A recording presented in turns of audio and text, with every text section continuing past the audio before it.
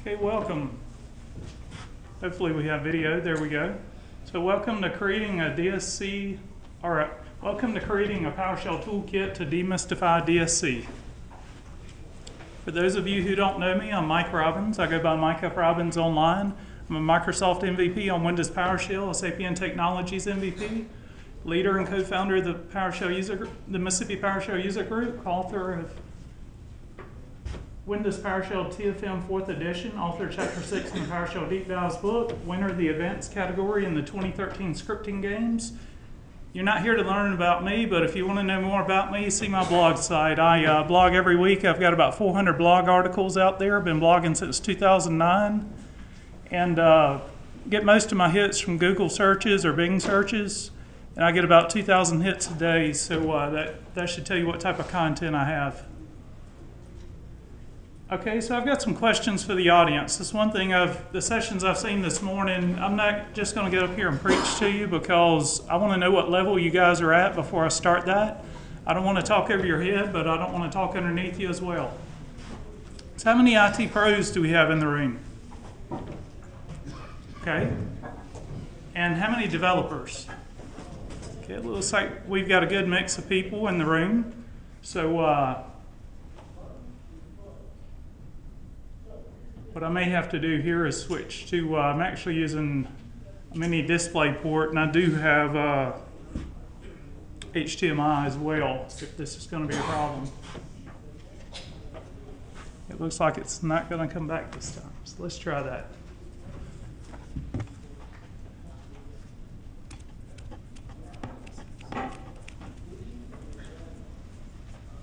See, this is what happens in the real world.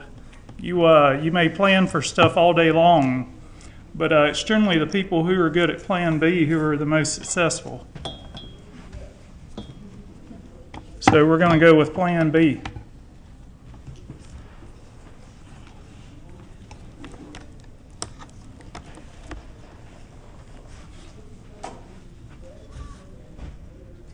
Okay. That looks a little bit dimmer, but it's better than no video at all. Okay, so how many people are using PowerShell version 4 or higher? Hopefully that's going to be everybody in the room.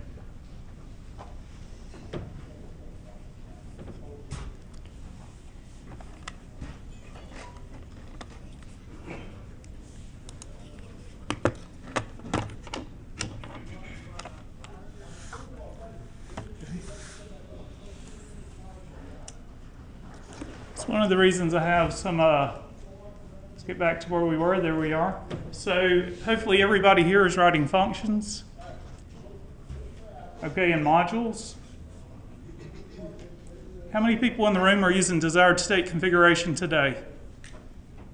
Okay, good. I'm glad I started with some questions because I probably would have been talking over your head. I would have assumed that everybody in the room is using desired state configuration. It looks like we probably got less than half of the room who's using it. Okay, and how many people are familiar with public key infrastructure? Okay, if you're not familiar with that, you're going to use DSC. That's something you definitely want to invest some time in learning because that's how you're going to prevent putting passwords in your MOF configuration documents that are in plain text. And that was a capability that was possible in PowerShell version 4, but in version 5 you can actually encrypt the entire MOF document. So how many people are placing their PowerShell code in some type of source control system today? Good, I actually see more hands than I expected. Okay, and how many people are using Pester or some type of unit testing for their PowerShell code? Good. These are things, if you're not doing today, and definitely invest some time in doing them. It'll save you a lot of time down the road. So what about I want to talk a little bit about job responsibilities. You're here at the PowerShell Summit this week. So who is back on site doing your job this week? You know, if nobody has to be doing your job this week, then are you really needed, you know? And my question too is, do you really trust the people that are there on site doing your job? Now, hopefully you've automated the majority of your job, And, you know, I don't know about you guys, but I don't worry about automating myself out of a job, because if I do, then I'll just find another one and do the same thing again. So anyway, what this session's really about is when you figure something out, create a tool to accomplish that task. And then maybe you want to create some documentation. My documentation is my blog site. I left early Friday to take my wife out to dinner since I was going to be here this week. My boss calls me after work. He says, hey, you know that code you wrote to do X? Where can I find a copy of that? I said, I'll give you one even better than that. Just go to my blog site, put in this keyword. It'll be the only article that'll come up. You'll not only find the code to do what you want to do, but it'll walk you through it step by step. So that was the end of the conversation, and I was able to enjoy the rest of my evening. Instead of having to get in the system remotely or spend, usually, you know, most of these more complicated things, you can spend twice as long on the phone with somebody trying to explain to them than just do it yourself. But once you figure out how to do something, write a tool to accomplish it. Because if you don't do something for 6 months, unless you're a lot smarter than me, then you're not going to remember the details of how to accomplish that task. But you write a tool, you figure it out once, you write a tool, you never have to figure it out again unless things change, like from PowerShell version 4 to 5 with DSC, there are some differences. And I've got some tools that I try to make my tools version agnostic, so it doesn't matter what version you're using. Okay, so the content we're going to cover in this session, we'll briefly touch on all this. So we'll talk about DSC, desired state configuration. We'll talk about the local configuration manager, push mode, pull mode, a little bit about DSC resources, some new features in PowerShell version 5 as far as DSC goes. We'll talk about functions, modules, tool making, automation. It's not a deep dive into any one of those topics, but we'll touch on each one of those. So it's time for the demo.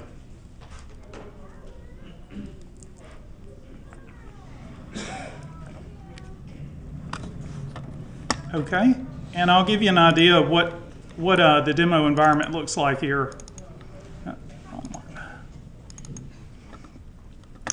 Okay, so we've got 4 VMs that we're working with that are running on this laptop computer. They all have PowerShell version 5 on them. We've got a domain, the servers, the 3 servers are running Windows Server 2012 R2 server core, no GUI, which is what you really should be running. GUIs don't belong on servers. If you do want to use a GUI to manage your environment, or somebody on your team does, that's fine. But manage it from the desktop, don't RDP into the server. So PC01 is a Windows 10 machine. They're all in the same domain. So for the purposes of this demo, what we're going to be working with is an SMB pool server. And for those of you who haven't worked with DSC, there's 2 modes of configuration delivery. Even if you haven't worked with it, you probably know this, but push mode and pull mode. And push mode is the default, and then enacts it results in immediate delivery and enacts the configuration. This script is heavily commented, and this script here is actually already on GitHub in my presentations repository. I uploaded it last night. Now, I have some bonus content. I may not get to that, but I've got to re-upload that one tonight. So I want to show you, we'll just look at the root of the C drive on DC01. We've got one SMB file share already. And we've set the security on that as well. So domain admins has full control, and domain controllers has read access. Now, at one time, I was setting my SMB shares for my DSC configurations and my resources. I was setting that to so domain computers had read access. But believe it or not every computer in your domain is a member of domain computers. And specifically, domain controllers are not a member of domain computers. So what I've done here, I've actually separated the environmental configuration from the structural configuration. And I'm not going to dive into that topic very much. It's what I recommend. But if you have questions about that, I actually have a very detailed blog article that I wrote for PowerShell magazine. You'll find a link in the code here. And then also, there's a good article there's a lot of PowerShell documentation now on GitHub if you weren't aware of that, and you can actually contribute to that. But there's a specific article that that shows you how to do this as well. Now they're actually using a different access control DSC resource than I'm using. I'm using an SMB share DSC resource. I've got the links to GitHub, but the access control DSC resource was written by Ron Edwards, and he spoke on that on access control last year at the PowerShell Summit, so you can find details about it on the YouTube videos. So what I'll do, I'll go ahead and define my, my structural configuration, which is the logic.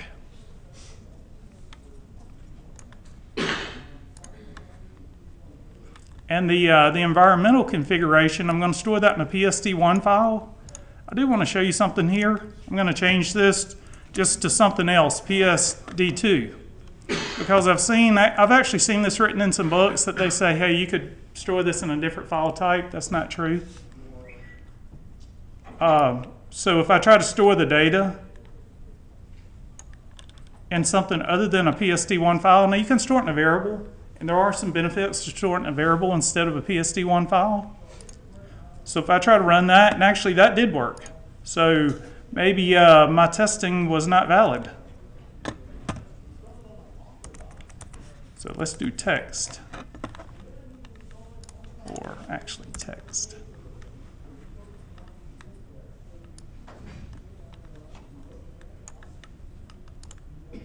Yeah, so that did work. So maybe it was PowerShell version 4 I was testing that on.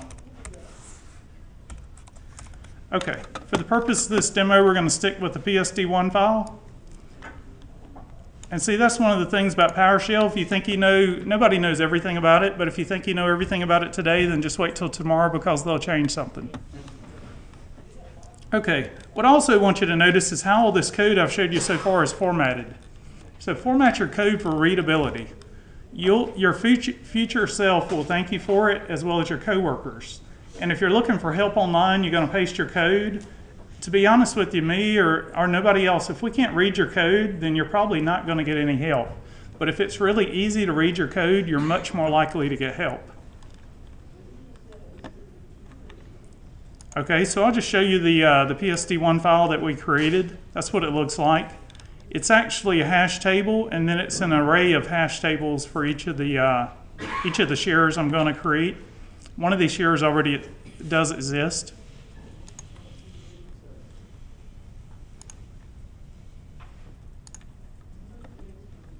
Okay, we'll create the MOF configuration document, and we'll try to apply the configuration with push mode. You'll notice we got an error message. So I was in Kirk Munro's session last, and he brought up a good point that read the message. You know, a lot of people, they'll call somebody else over to get help from them, or even they'll run the command again, and they'll get the same error. But read the error message, because generally it'll tell you exactly what the problem is. And here, does anybody know why we got this error message? Can you highlight it? It's a little hard to see. Okay, I'm actually highlighted. That's better. Thank There you go. Okay, and I'll just go ahead and tell you, it's because we don't have the DSC resources on the domain controller. And remember, we're running PowerShell version 5 here. So what are my options for getting my DSC resources on the domain controller? I'll open this up. So you can see those are the default modules, not necessarily DSC resources. But that's the location I recommend putting your DSC resources in. It's not the only option, but it's the all users module path. So with PowerShell version 4 and push mode, if I was running PowerShell version 4, my only option is pretty much copy and paste those modules out there. But with V5 and push mode, you can actually automate the distribution of resources, just like you can with pull mode.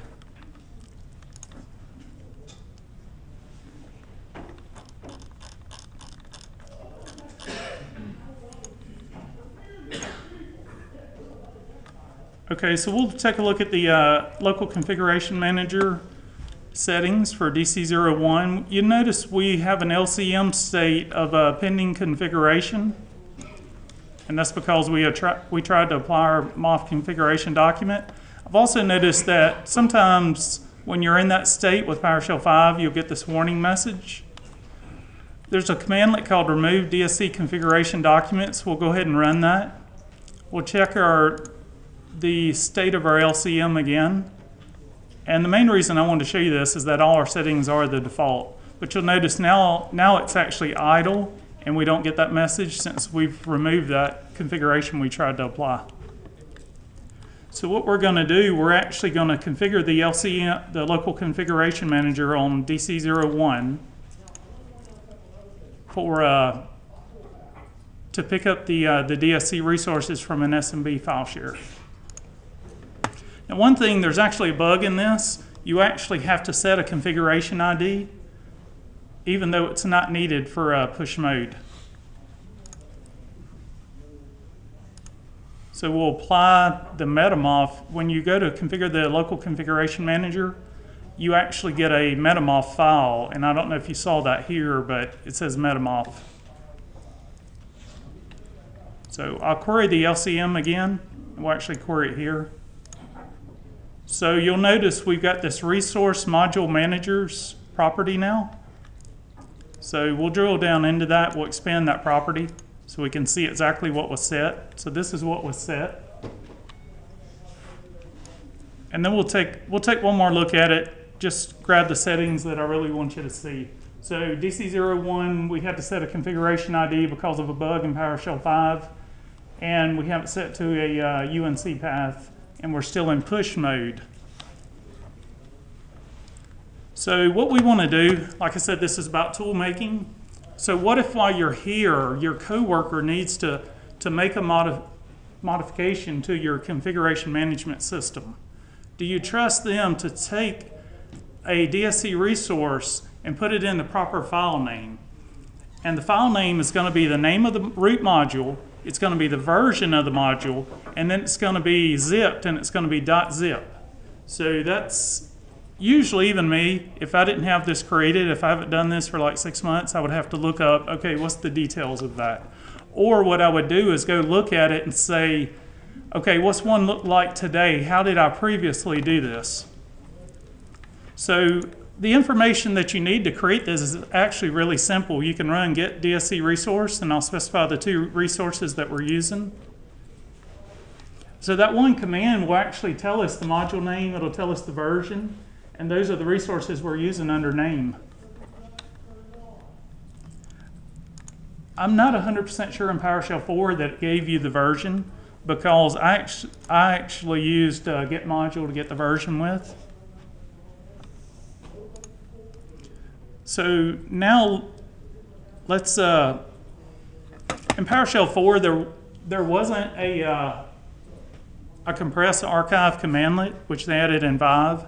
And I've actually read in several places where you couldn't use the .NET framework to zip the file, but I've been doing that and I've had no issues. Now you can actually use a COM object as well, and I have an unzip file function that'll actually check and see if the .NET framework is up to date, and if it's not, it can use COM. So it's down level to like PowerShell version 2. But anyway, I'll just show you this function real quick. I'm not going to walk you through all the details of these functions. This one here, of course, it's got comment-based help, because if you don't have help, then how are people going to know how to use your functions? It requires a certain version of PowerShell. It includes parameter validation and so on. So now if you're running PowerShell version 5, you don't have to resort to something like that. So to get the file name I was just telling you about is fairly simple. I'm going to show you what the file names would be for these two DSC resources, and there they are there. They're module name underscore the version .zip. So all that information is very, very easy to grab, but trying to figure that out manually is a challenge, especially this week while somebody else is trying to do it. So you also have to create a checksum for the zip file, and that doesn't matter if you're putting the MOF configuration document out, or if you're putting the DSC resource out on the file share or on a web server. You have to have a checksum, and the checksum is actually how it knows that an update is available. So if I can't tell you how many hours that I've spent that I've updated a configuration or a resource, and then I didn't regenerate the checksum. What happens is the server has a copy of the checksum, so it compares the two checksums. It says, oh, configuration's the same. So I have a couple more functions here. So I've got one that publishes the DSC resource to the SMB share. You'll notice all my modules and all my functions, I use the prefix Mr. for Mike Robbins, just so you know why that's there. When you scroll down this one, you'll notice I'm using the new Mr. Zip file function. You could very easily use the compress archive, and then also I'm using the new DSC checksum command. But what I try to do, I showed you the new Mr. Zip file command.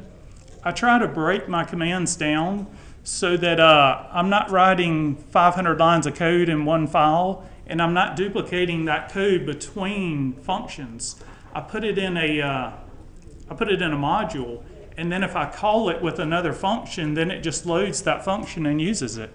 So I consider that, if you're duplicating data, that's real bad because you're creating technical debt for yourself. Now, redundancy of systems, like you want to have more than one domain controller on site, of course. But if you've got 50,000 copies of basically like the same database, that's really bad because one's going to get updated and then all the other ones are going to be out of date. So it's kind of the same thought process with these PowerShell functions. And I have another one called get Mr. DSC resource path that gets the path to the root module. So for creating a GUID, in PowerShell version 4, you didn't have a commandlet for creating a GUID. In version 5, you've got new GUID. So I'll show you the one that I created. It's very simple. So I can use this. Notice I've got comment-based help even though it's very simple. That's it. So, and I'll show you this. You know, a lot of times you find commands like that. So let's take one. Well, actually, we can still see it on the screen. Notice the built-in one in PowerShell version 5 is a function. So what that means, it's not compiled, so we can see what the command looks like that they wrote. So mine was written before they wrote theirs, but of course we kind of accomplished the same thing the same way. So what we can see is we can see exactly how they wrote their command.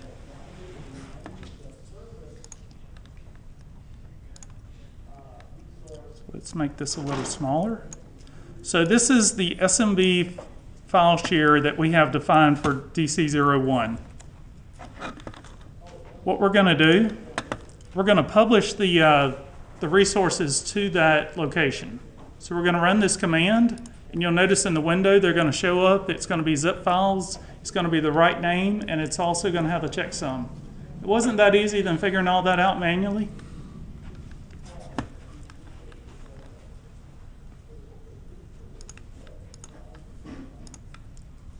Okay, so now we'll look at the domain controller. This is the location, and let me make this larger so you can see. So it's the C program files Windows PowerShell modules folder. We're going to pin this open so that we can run a command behind it and still have that window open. We're going to run the same command we ran before to apply this configuration to DC01. So what's going to happen this time is it's actually going to pull those resources down from the SMB file server, even though we're in push mode. And that's, like I said, only available in PowerShell version 5.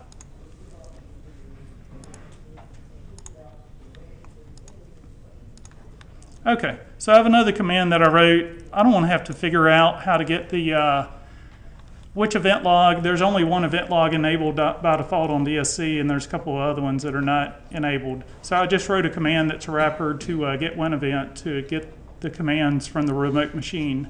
And it has, I'm using invoke command. So we'll go ahead and run this. One of the things I like without grid view in PowerShell 5 is you can do Control plus and make it larger. It'll tell you exactly what happened, that those resources, you can see here the PowerShell access control when was successfully installed. and it'll tell you the location. And with PowerShell version 5, you have side-by-side versioning, so it puts it in a version folder. But the same command I could run on a V4 machine, and it would actually it wouldn't create a version folder. One thing I want you to notice here is that it says the PowerShell Access Control module was downloaded to this location, C1 whatever this temp file is. So every time you run this, your resources that are being downloaded into a temp file, and that's not being cleaned up. So if I go look at the temp file folder on the domain controller, you'll notice local time for me is 1:23 or 1:25 p.m. 2 minutes ago, we had this temp file show up, and you'll notice that I've got like 50 million of these because I've run through this demo like 50 million times. So unless I go up there and manually clean these up, then they're just going to keep building. Okay, so what did we accomplish with that configuration? We actually created the SQL and the web SMB file share. Not only did we create those, but we also set the security so that we have a SQL Servers global group in AD that contains our SQL servers, and that one has read access. And then we also have a SQL admins group that contains our SQL admins that can configure those servers. So in this scenario, just imagine that we have 3 groups of people. We've got domain admins who are doing the domain controllers. We got SQL admins, they're doing the SQL servers, and we've got web admins who are doing the web servers.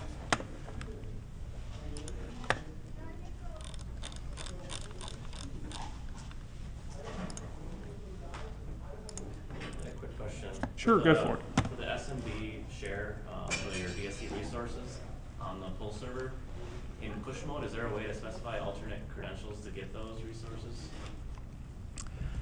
I'm not sure, to be honest with you. On the LCM, you can configure all of that. You can configure the credentials on the LCM, but I'm not sure it'll use those in push mode. So if you're in pull mode, I mean, you can do that. What I'll do, I'll actually test that after the session, and we'll find out. Quick question. Sure. I don't know if this applies here. So if you're using partial configurations to kind of segment, which department is handling which configuration aspects on a given system, is there any way to define like an order of operations or handle conflicts if they were to arise? Like, set a precedent for like, okay, at the server admin partial configurations will always trump whatever conflicts are posed by, SQL DBAs or AD guys. It halts on conflict, doesn't it? You can do depends on, but if it finds a conflict, it just stops. Really? That's what I've found. Is that a terminating? Yeah, it's a terminating. That's what I found. Yeah. There's Yeah. one around it. Awesome. That's what I would think too. I haven't actually tried that, but that's what I've been told as well. Yeah, we're going from 4 to 5, so partials are still kind of new to me because there were no partials before. But from what I've seen is it will simply stop. And then the other thing I've seen is most of the testing is on the LCM target, which makes it kind of hard to retest the partials to make sure they don't conflict. So it's kind of it's a juggling game, at least for me right now. Okay, so let's talk a little bit about pull mode. There's some new features in pull mode as well. So we have a SQL server, we have all the default settings. What we're going to do is set the local configuration manager so that it'll be in pull mode. This is actually compatible with version 4 and higher, although there is a new way to configure it in version 5.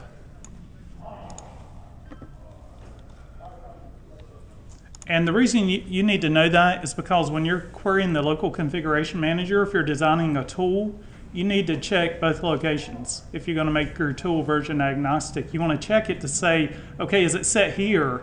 And then if it's not set, then go ahead and check it somewhere else too, check it in the new location.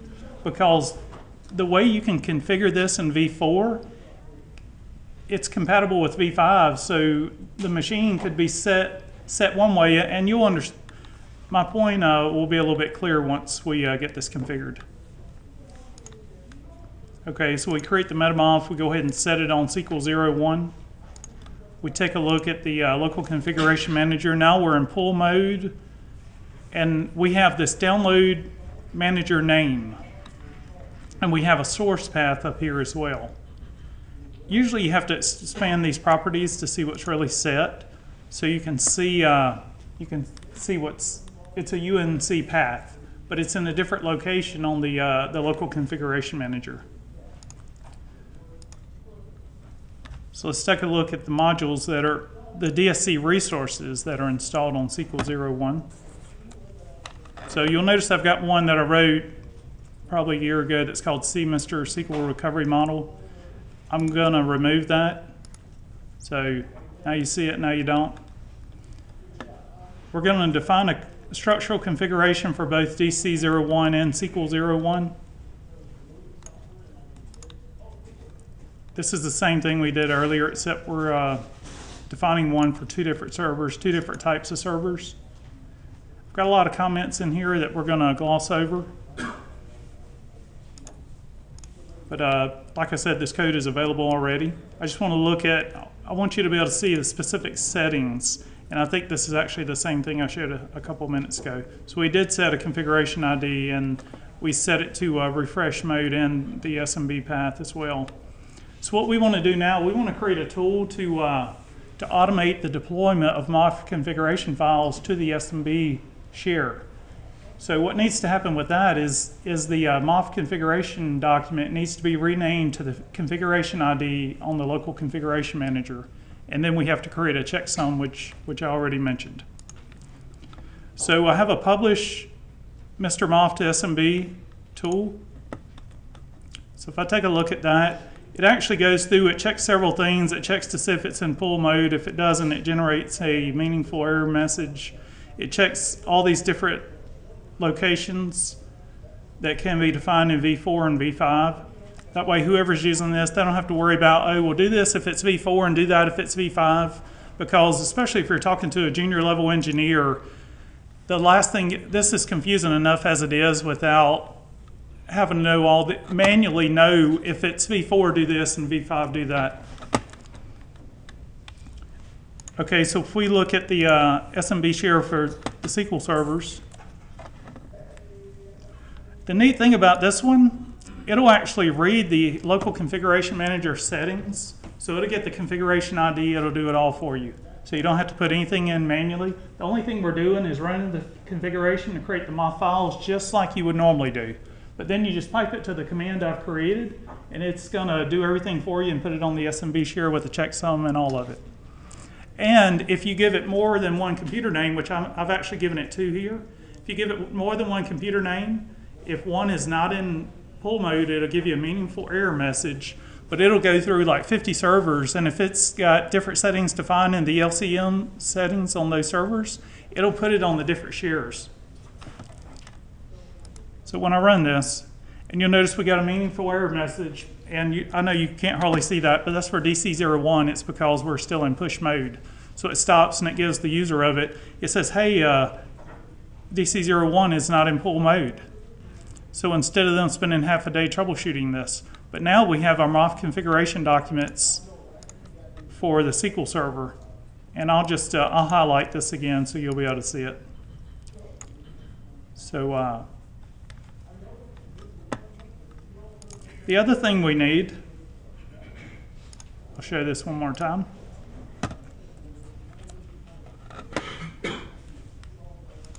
So we used the same command before, and this actually doesn't read the LCM settings. The command, we have to give it the SMB path. But my thought process with that is normally you're going to have a MOF configuration document per server. Now I know you can have a group of servers and you can actually use the same configuration for multiple servers. But with the resources, you probably don't want to publish the resource for every single server, because those are going to be, I might be using the PowerShell access control module for multiple servers, and I don't want to constantly be publishing that out. So I'll go ahead and publish the required DSC resource out to the sharer.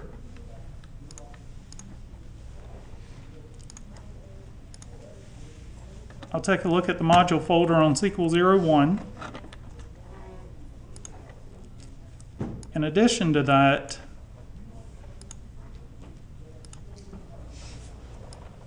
I'll take a look at the configuration folder on SQL 01 where the pending MOF is going to end up.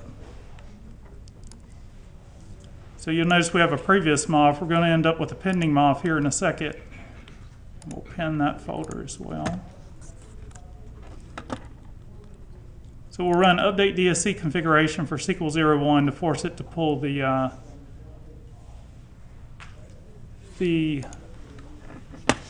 configuration and the DSC resource. So you'll notice now we have a pending MOF, which will become current MOF once the configuration is successfully applied. In the background, this is having to load the SQL PS module because I'm setting a recovery model in some SQL Server databases with this resource. So that's why it took a little bit longer than normal. But now you'll notice the current MOF was updated. So if the configuration failed to apply, it would still be called pending MOF. But also the DSC resource was sent to the server. Okay. It's going to show the same thing in the event logs, same thing as before. So there's nothing really new here to see. It's putting the resources in the temp folder again. So with PowerShell version 5 for a pull server, there's a new location to configure the pull server settings for at least an SMB share. Well, I believe for the web server, for HTTP or HTTPS, there's a new location as well. Excuse me. You said it would leave it in pending if it didn't apply. How are you going to verify that it didn't apply? I know, at least the way I just showed is, I know that I could actually run, what is it?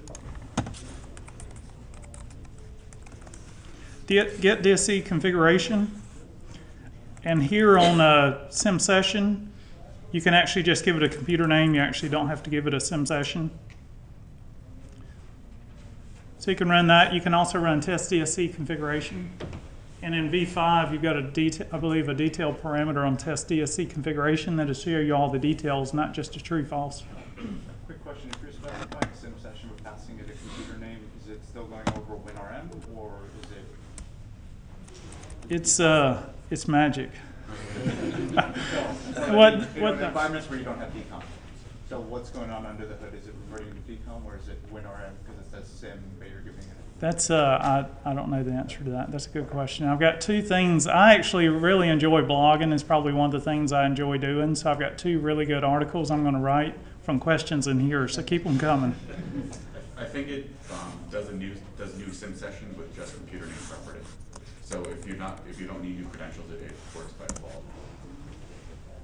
So you can see actually it says SQL 01 it says it's false. And let's look at, let's say detailed. That's interesting.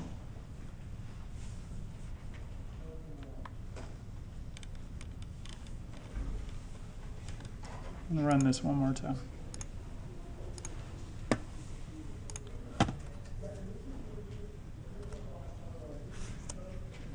Yeah, so I'll have to research that as well because it says it's not in the desired state.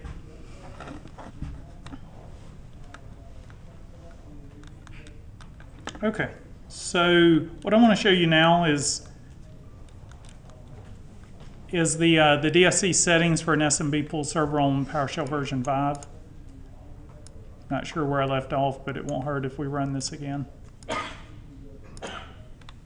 So we'll create the MetaMof, we'll apply it, and we'll actually, it's called Configuration Download Managers. So we'll take a look at those settings. So what I'm going to do here is query all three servers and show the LCM settings. And I've kind of created custom properties here, so you'll see these are what I would call it. And actually we've got one, well, we've got Web 01 in there twice. So I didn't get an error message, so I'm going to run the command again. I don't know why we had Web 01 in there. I've got gremlins today.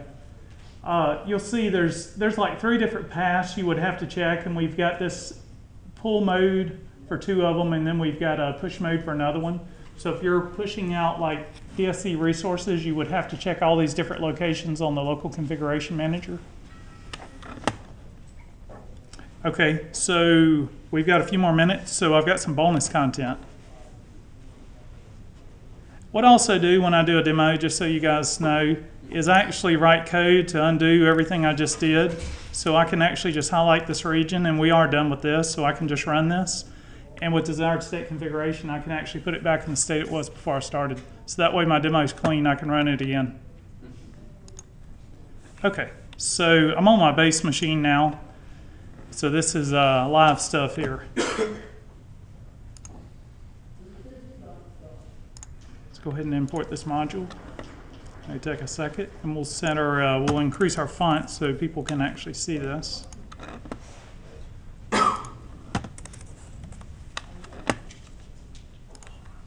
Okay, so the way I design my tools, I want to show you this Mr. DSC module. So what I did, I ran a directory, a get child item on the directory that contains this module. So what I do, I actually break down all the functions into their own PS1 file, and the PS1 file is named the same thing as the function.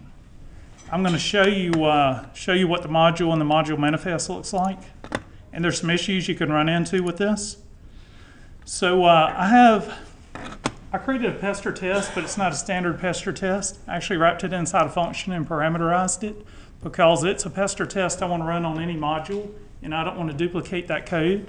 So when I run that test, it's actually going to go out and test and make sure that all the files in that folder match the functions to export on the module manifest. So I'll show you what that, so this is what the pester test looks like. It's actually a function, and I can feed it a module manifest path, and all it does, I can give it multiple, so I can use my entire Git repository and have it go through every folder in there. And it'll make sure that I haven't left out any PS1 files that are functions that should be exported, and that everything lines up. So create tools to create your tools with.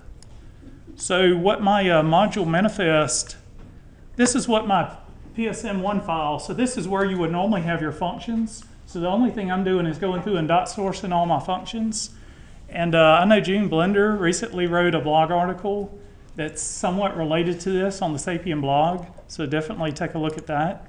So if you look at my module manifest, what I've found is you actually have to specify all the functions in the module manifest when you're doing this, because if you use some sort of logic, although it'll work if you manually use import module and import that module, it won't auto import if it's in the PS module path. The commandlets won't be available. And also, if you upload it to the PowerShell gallery, it won't show the commandlets in the list. Have you thought about writing something to just build that module every time you update the function?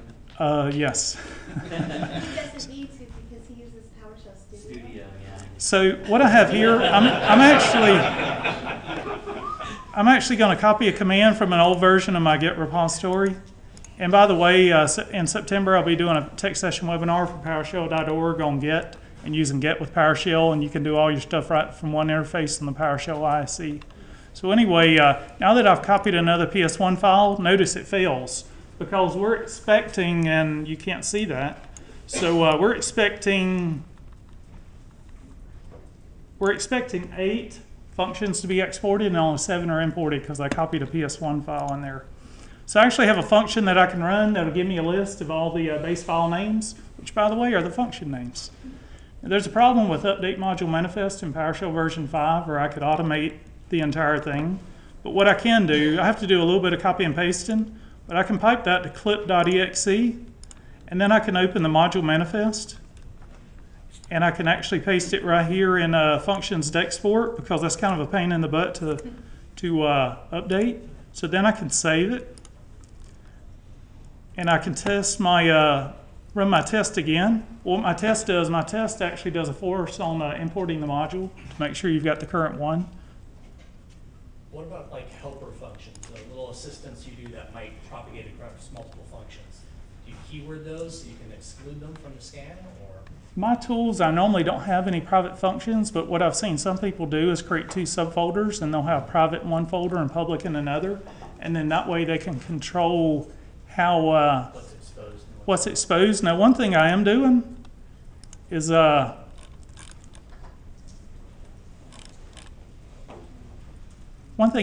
I'll just tell you what I'm doing. I'm actually, when I do get child item to get the list, I exclude pester test and profiles. Because I had an issue one day where I had a problem with a profile, and it's because I kept importing the profile. So you'll notice that's here. So I'm excluding those. So now if we run our test again, and that's where we're at, we just ran that. So I want to show you one more little issue here. It's really common when you're writing functions. You'll say modules, PS, desired state configuration, or whatever the module is. Oh, cannot type. So I don't type in demos.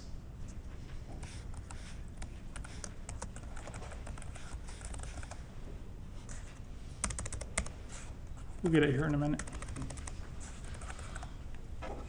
Okay, so it's really common to do that because things I'm doing are going to require the PS desired state configuration module.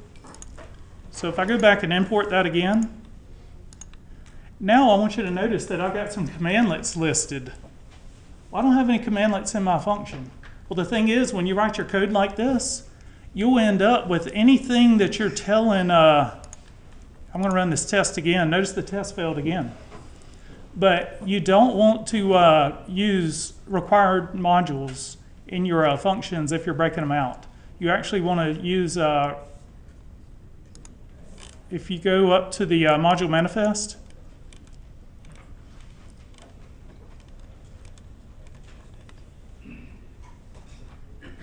I've actually got a example here, and we're just about done. As you can see, my cleanup is there. So in my PowerShell toolkit that I have, I'm actually using required modules. So I have Hyper-V, Pester, PoshGet, and PowerShell community extensions. So that's what you want to do instead. So you notice in all my functions, I actually say, hey, if you're using this separately, then add this line, and I put that in as a comment. Because somebody can come grab one of my functions and add it to their toolkit without having to grab the whole module. So we'll jump back to the slide deck real quick, and then we'll be done. Okay, I'd like to thank everybody who has been on the PowerShell team for the past 10 years. That we wouldn't be here today, and we probably wouldn't have as good a job as we have if it wasn't for the PowerShell team. We'd still be a Click Next admin. Okay, I've got a slide of resources here. This slide deck is on GitHub already as well. So PowerShell.org, that's why you're here today, and there's a whole list of stuff.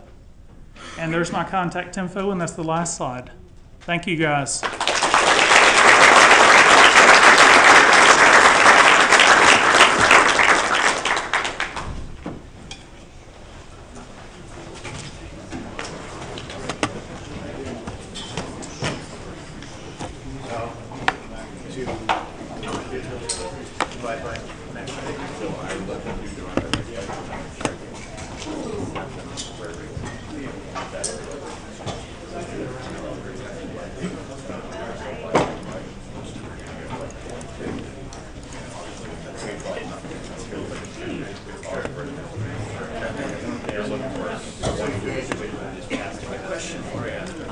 Have you looked into building any tools for reporting, like a reporting interface, or have you?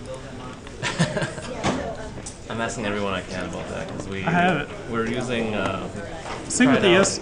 Mark Gray created like a demo ASP website that's kind of clearing the pull server, so we're using that. I haven't really found a really good solution for that yet. Unless you use Azure. With the SMB stuff, you basically have no reporting anyway, you know. Well, with push mode, you can still report the status to the full server. So that's what we're doing, but there's not really there's no built-in interface to actually view that then.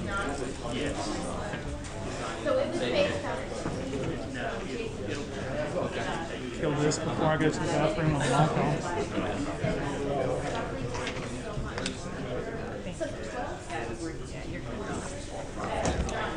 we had a few little technical difficulties there, but yeah.